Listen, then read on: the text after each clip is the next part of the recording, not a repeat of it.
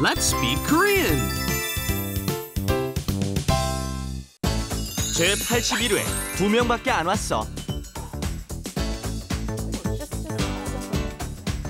안녕하세요. Hello everyone and welcome to Let's Speak Korean. I'm your host Lisa Kelly and today is our 81st episode and today's main expression is 두 명밖에 안 왔어, which means only two people are here so far. Okay, but we actually have many other people in the studio here. We have 네 명, four people. Hello, Steve. 안녕하세요. I'm Stephen Revere. Thank you all for being with the four of us today. You just heard 명. That is how Koreans count people. You know, there's counters, different counters for different things. And in this episode, we're going to go over how you count people. 옆에 두 명 있습니다.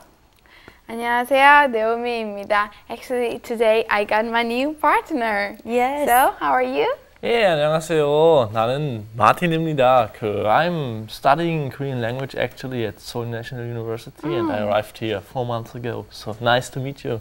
Wow. Welcome to Korea. And Yeah, you're thank you. from Germany, I hear, Yeah, right. Would you like to say hello to your family and friends? In German. Okay, ready? Well, it's, maybe you cannot hear me, but hallo alle zusammen, ich komme aus Deutschland und grüße euch sehr und falls ihr mich sehen könnt, dann ein Hallo nach Deutschland. That sounded Nice. really long.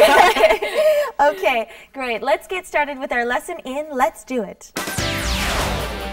Let's do it. 모두 다 왔지? 아직 두 명밖에 안 왔어.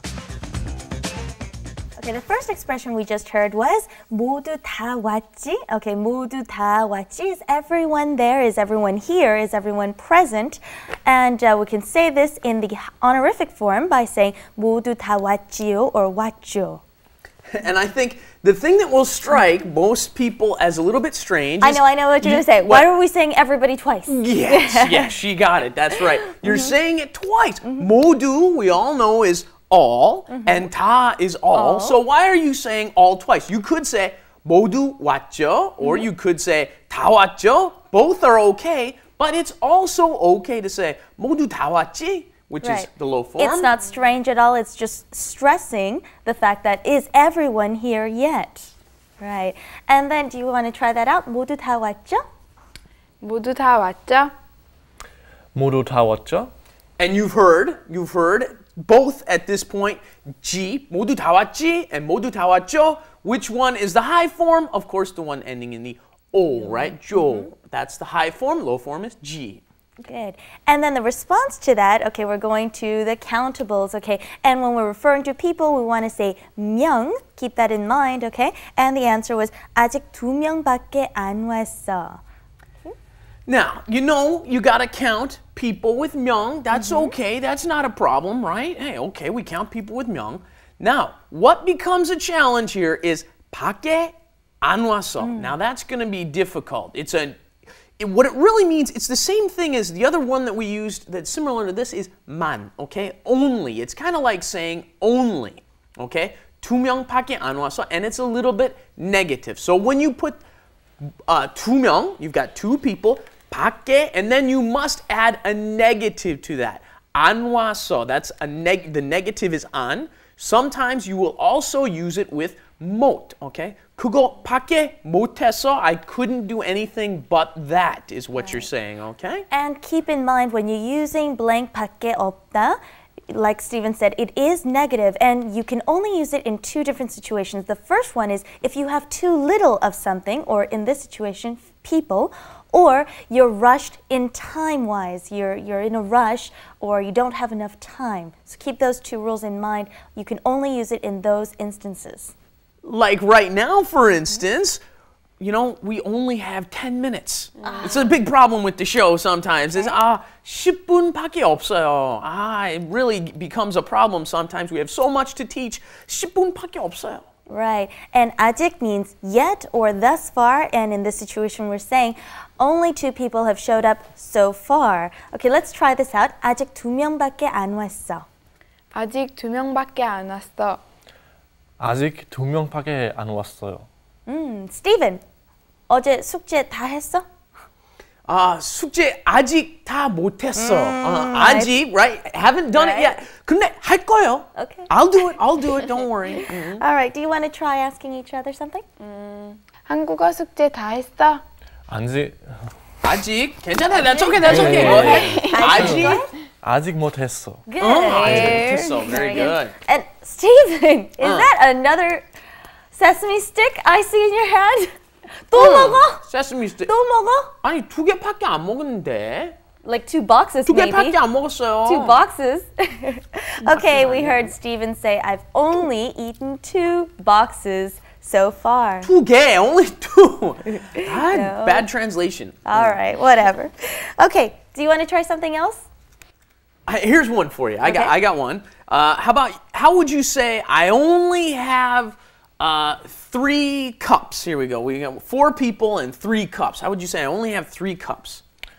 그렇죠. 아마 카프는 3개밖에 없어요. Cup 3개밖에 없어요. Yes, I only have 3 cups. Very good. And what if you wanted to say I only have 5 pages in my script, right? I only have 5 pages.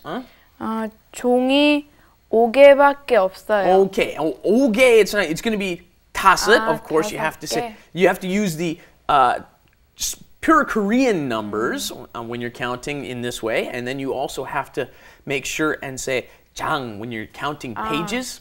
5장밖에 없어요. 5장밖에 없어요. Yes, 장 is how you count paper. Very good. Let's head over to Wrap It Up. Wrap it up. With Lisa And Steven.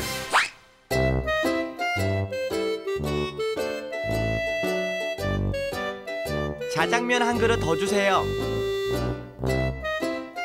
스티븐 또 먹어? 한 그릇밖에 안 먹었어.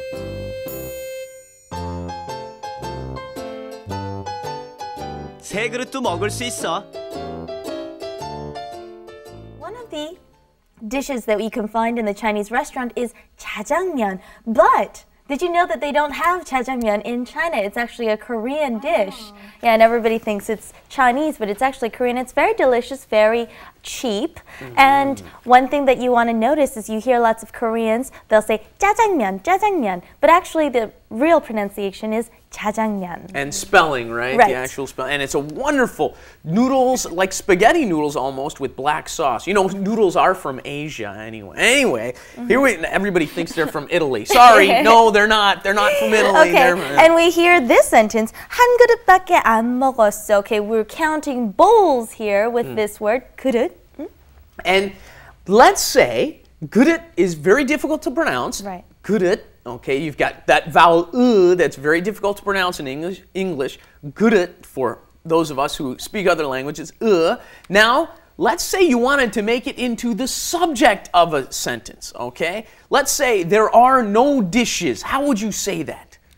그릇이 없어요. Right, very good. Don't forget that S 받침 at the bottom of 그릇 needs to move up in front of E. So you would say 그릇이 없어요. Right. Nice job.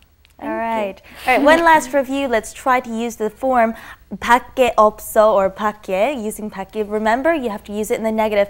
Naomi, you only have 2 earrings. 귀고리가 2개밖에 없어. Oh, poor Naomi. And Martin, I only have 3 girlfriends.